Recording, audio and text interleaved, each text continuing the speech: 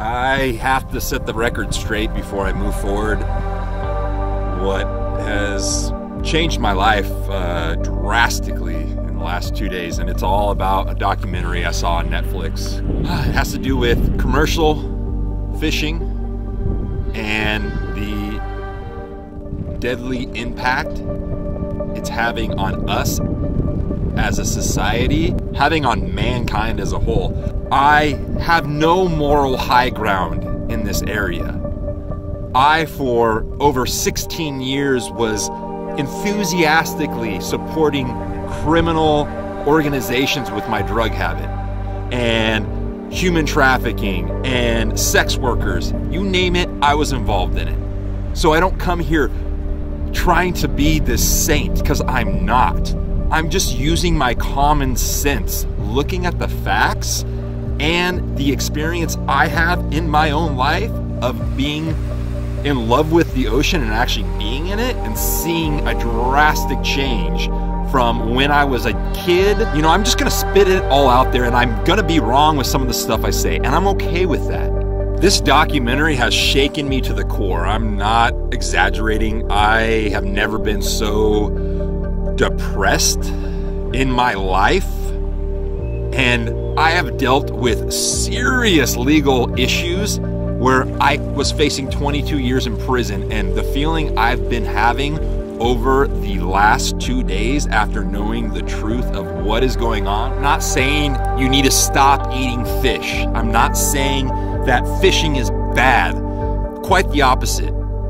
I am a lobster hunter. I fucking love hunting lobster, which means I kill the lobster, but I'm not raping the ocean and dragging and raking everything off the bottom of the ocean that I can with massive nets that's ruining the ecosystem of the ocean, which is how we survive as human beings.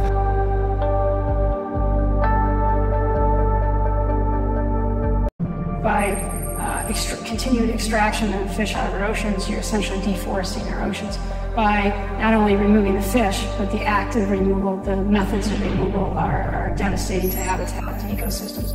And it's even more so there because it's out of sight, out of mind. Trawling was by far the most destructive form of fishing. The largest trawl nets are so big they could swallow whole cathedrals or up to 13 jumbo jet planes. The nets drag heavy weight to the bottom, scarring the seafloor that were once abundant with life, leaving nothing but a barren wasteland behind. This was just like bulldozing pristine Amazonian rainforest, except it was much, much worse. Every year, approximately 25 million acres of forest are lost. This was equivalent to losing about 27 soccer fields per minute. However, bottom trawling wipes out an estimated 3.9 billion acres every year. This was equivalent to losing 4,316 soccer fields every single minute. Tallied up across the year, this was equivalent to wiping out the land area of Greenland, Norway, Sweden, Finland, Denmark, the UK, Germany, France, Spain, Portugal, Italy, Turkey, Iran, Thailand, and Australia combined. I'm talking about deception intentionally done to us as a society, making animal rights activist groups that are shining light on certain aspects of commercial fishing and overfishing and everything involved with the destruction of this ecosystem that is necessary for anyone that breathes air to have. Whether you like the ocean or not, it doesn't matter. It's common sense, it's science, okay? And if we don't do something and shine the light on what's truly going on that we're allowing and participating in because we feel like it's okay, it's sustainable, it's a lie. It's a complete lie. And we're not going to have life to fight for if we don't first fight for that. Where are the big environment groups? Why aren't they all over this like a rash? It's so obvious. It's just shouting in our faces. It is a fishing industry that is destroying the fish and the rest of the life of the seas. How much more obvious does it need to be?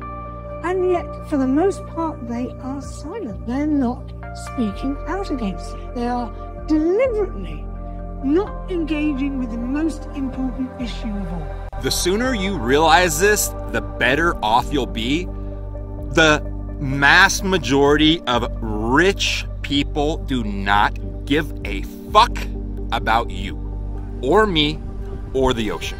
So, if they are the ones conducting this massive deception, providing one outlet for the bitching people like myself right now to feel like they're contributing to make a difference, then they will throw the money at it so the little bitching mouths have something to feed and make the cover up even more so. There's no sustainability in this type of fishing that I'm talking about. I live in Mexico in a fishing village. My neighbors are fishermen. I'm not talking about them.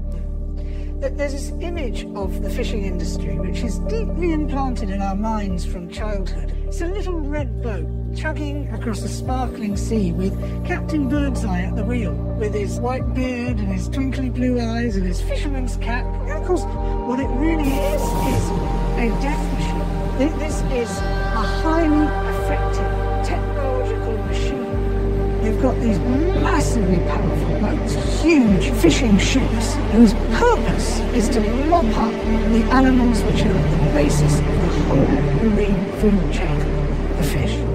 Another aspect of the pollution in the ocean and plastic and all this and the straws and fucking that, it's commercialized fishing that makes up a majority of that pollution.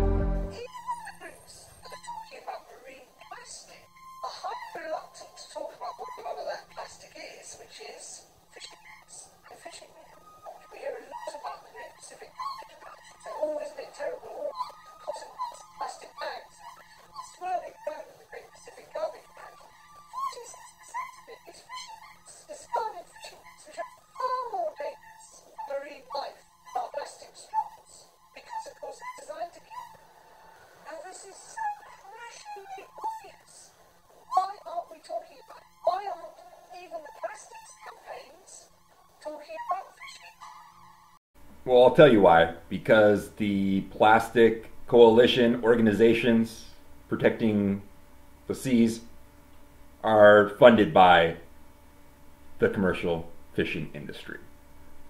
But watch the documentary to hear the full story. Experts in this documentary have stated that we are destroying the seas at a rapid rate. And the perspective of the director of this film says massive animal poaching like the world has never seen, killing up to 2.7 trillion fish per year. There's up to 5 million fish killed per minute. One of the leading researchers of fisheries and sustainability said if current fishing trends remain the same, we will see virtually lifeless oceans by the year 2048. I don't know about you, but I'm planning to still be alive in 2048. It doesn't matter if you don't love the ocean or you hate fish or love fish. This is not an animal rights preach. This is a human existence preach. I always equate it to this being a spaceship. The Earth is a spaceship. It's on a trip around the galaxy. It takes 250 million years just to make one orbit. But every spaceship has a life support system. It provides us with the food we eat, the air we breathe, and regulates the climate, the temperatures. That life support system is run by a crew of Earthlings. And there's only so many crew members you can kill before the machinery begins to break down. They run out of engineers. And that's what's happening. We're killing off the crew. The director of this movie found that one of the most important organisms in the ocean is actually the marine plants, because they hold on to over 20% more carbon than rainforests. And 93% of all carbon is in our world's oceans. Are you willing to not have a future, a life, and loved ones because you want to buy into dolphin-safe tuna that someone has set up this great system that allows them to fucking net the oceans and somehow the dolphins just slipped through the nets because there's dolphin-shaped holes and not fish. You guys, it's ridiculous. Over 300,000 whales and dolphins are killed every single year as bycatch of industrial fishing. What about sustainable labels, things like dolphin-safe tuna? For those of us who spend as much time at sea as I do, we realize that labels often obscure what's really happening at sea. We caught tuna fishing vessels who had slaughtered 45 dolphins to catch 8 tunas, and that fishing vessel was working for dolphin-safe canned tuna. I had learned some shocking things so far, but this was just unbelievable. I couldn't verify these numbers online, and I was skeptical to Sea Shepherd's claim against the organization. To find out for sure, I decided to meet with the organization behind the label, the Earth Island Institute. What's the maximum number of dolphins that can be killed in a net before the tuna is no longer dolphin safe? Make sure to go to Netflix and watch Seaspiracy to hear the answer to that simple question. The last 6 years, I have been focusing solely on learning how to be a motivational speaker and tell my story so I can help others out. Well, that's taken a huge back seat, and I can't even think about anything about myself right now, because without putting every amount of energy I have into what really matters, which is the commercialized fishing, rapage, and pillaging of our oceans, there will be no one to help self-motivate. There will be no one to help, because we will all be dead. And it will be because of the greed and the deception of a very small group of people who run and bribe the world's leaders in order to continue profiting off of the destruction of a natural resource that is depleting. We need to do something about it. It's appalling to me that this documentary has been out for 3 weeks now, and it's not front page, headline, all you can hear about news. If we as a population were able to bring the world to a halt in one day because of COVID, we can do that to bring the commercial fishing industry that is being the destructive force behind our existence. We can bring that shit to a halt too. If we can fucking be up in arms, and it could be on Good Morning America about fucking a football game that the football was not filled up the right pressure? Fucking serious? You guys, this is more important than COVID. This is more important than slavery. This is more important than gay rights, the Holocaust, you name it. This is more important than anything. Because without directly confronting the truth of what's going on right now, there will be no life for any of those issues I mentioned to even have an impact on. And let's make this the fucking front page headline news. Kim Kardashian, get on this shit. Kanye West, fucking you name it. Leonardo DiCaprio, where the fuck are you guys? This is what matters.